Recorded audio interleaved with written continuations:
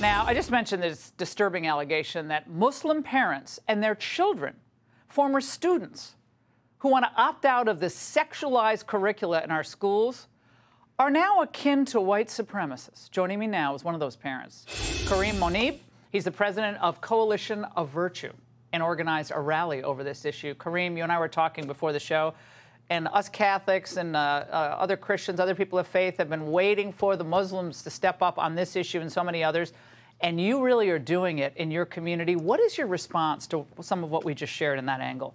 Well, first of all, I want to thank all of the brave, heroic parents that came out to the rally.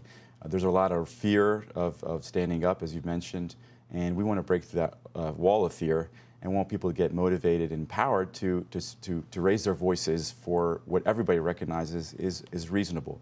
And so I want to thank those parents. If you're watching, the parents of Family Rights for Religious Freedom, that's the local Montgomery County parent group. Thank you so much. You are brave, and everybody's watching, and your actions are having an effect. And the young students who spoke out, I was so impressed with them. Amazing. I mean, they documented and recounted how they've been bullied for actually saying, well, wait, I'm a person of faith. I'm not perfect, but I'm a person of faith, and this offends my sensibility. Yet they're the ones being targeted in the schools, yet they still spoke out. That's right. It requires a lot of bravery. One of the students, I recall from their testimony, said, isn't that why people came to this country, for religious freedom? And now that's been taken away from us. And he mentioned also that, what is the meaning of freedom? Freedom is the ability to do what you want, uninhibited. And that is clearly not the case. Now, Kareem, I want to play more from this Montgomery County Council member, Kristen Mink, from yesterday. Watch this. The scientific and medical community has come to a clear consensus that LGBTQIA+ people exist. When we have children's books that represent, a child who has, who is transgender, that is the reality. And so MCPS has the responsibility to include and reflect that reality in our curriculum.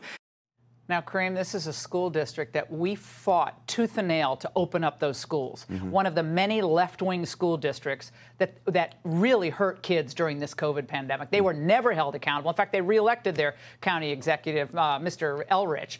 So what do you make of her comment? This is all consensus. It's already established. It's absolutely no. That's ridiculous. It's not a consensus. There's no scientific consensus that says a boy can become a girl simply by declaring something with his voice. And it's rejected by science. It's rejected by every faith tradition. And so, these kinds of arguments are silly. I want to say that what Coalition of Virtue, our vision is to bring together people of all faiths. All faiths, which I love.